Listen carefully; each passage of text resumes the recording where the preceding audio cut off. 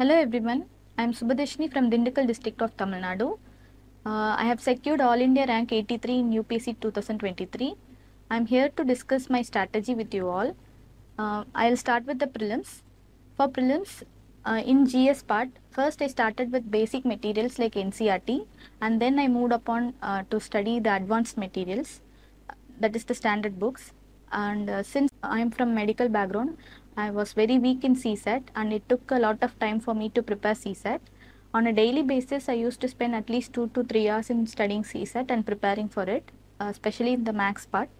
And apart from just the preparation, revising the mock test that we attend for prelims was really important.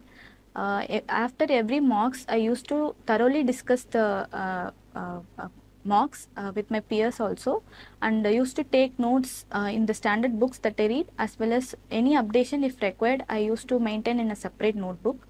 And for the mains preparation, initially the writing speed as well as my presentation was very bad, but with time I was able to finish the paper on time, as well as my skills and presentation also improved.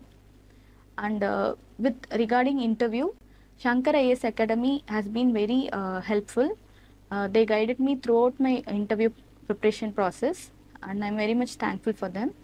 To conclude, I would like to say only two things to the aspirants.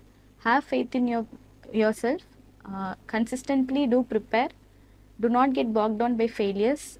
I am sure one day all your hard work will pay off. Best wishes to all of you. Thank you.